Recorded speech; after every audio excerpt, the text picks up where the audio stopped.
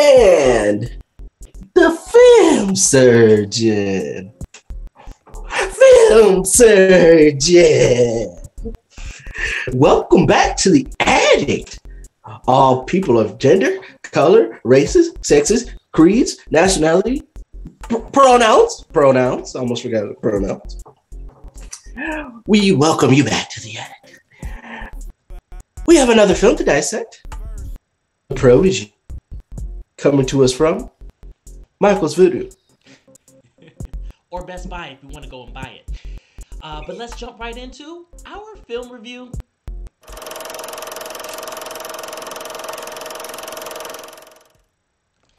before we do a review, I just want to remind everybody that episode 100, we're coming up on it real soon. It's going to be big. Yeah, so everybody needs to make sure that you guys tune in. It's going to be special, kids. Yeah. But Manny, I want you to go first. You talk about Protege with us. What did you think? Oh, so Protege, I thought it was a pretty good movie. It is starring Maggie Q. If you haven't seen her in a lot of stuff, maybe you've seen Nikita, maybe you've seen some other stuff like that. We got Samuel L. Jackson in here, Michael Keaton. We got some, we got a decent cast going on here. Protege. Let's start from the beginning. Acting okay. I mean, there was nothing that really stood out to me. I loved Maggie Q in this, but anybody else, I was kind of like, Maggie Q was the best part in this.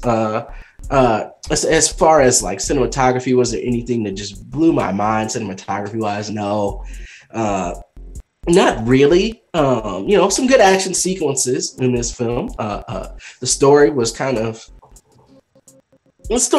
story. Wasn't good, wasn't bad.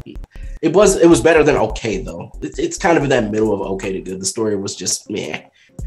Meh is what I'll say. It's meh story. Music. The music wasn't memorable at all. Just gonna be honest with you. Set design, nothing crazy there.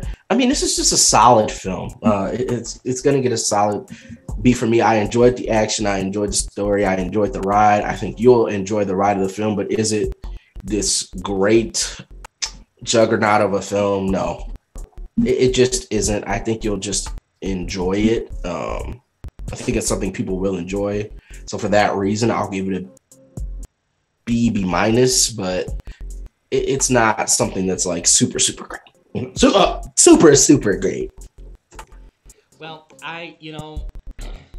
Michael Keaton, he's getting older, and so for him to be inside of this actiony kind of role, it's not like he was doing his own stunts or doing these amazing fight scenes. Even though he did have some fight scenes, it wasn't like super amazing, but he was supposed to be kind of like that right hand man to the bigger villain.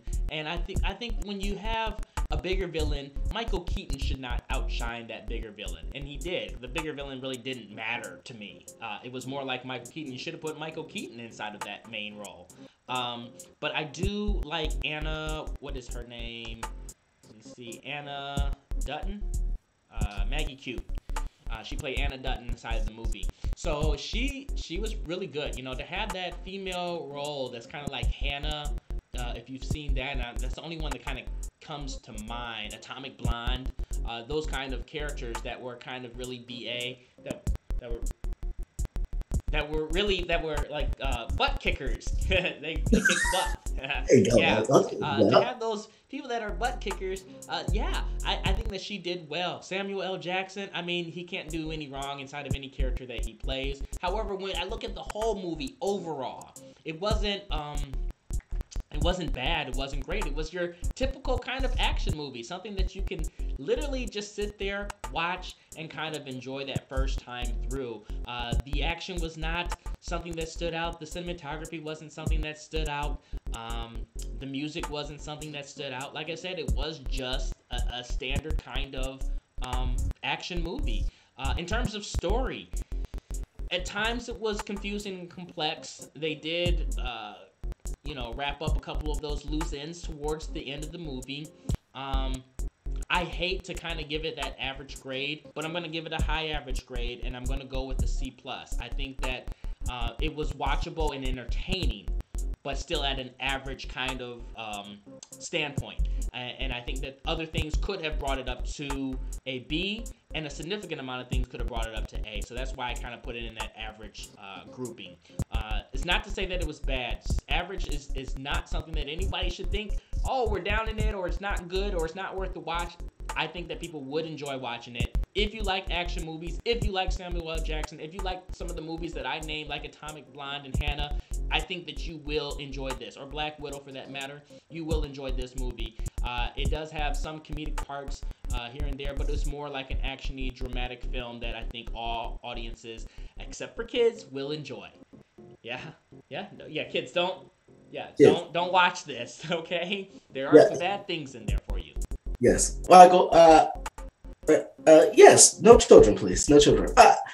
I agree. I mean, I don't want to give this an average grade. That's why I gave it the kind of the B-, the kind of tug. I feel like it's okay, but I can understand C+, even a C from some people. I get it. I understand it. 100th episode, kids. It's gonna be a big party.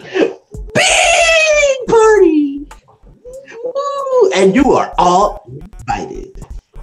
Yes, you are. We're gonna have balloons and clowns and noisemakers. Not too loud though. Not too loud. We don't. Michael, we don't need clowns. We have you. Okay. I'm sorry. I was gonna say, Manny, that's nice. But thank you everybody for tuning in. Please don't forget to like, comment, and subscribe, and look forward. Put it on your calendars. Episode 100 is going to be a blast, kids. Yes. Did you have anything to add there, Manny? No, I just want to thank everyone for tuning in and watching the show. We appreciate you. Yes, we do. And join us next week for another exciting episode of Filmatic. Filmatic.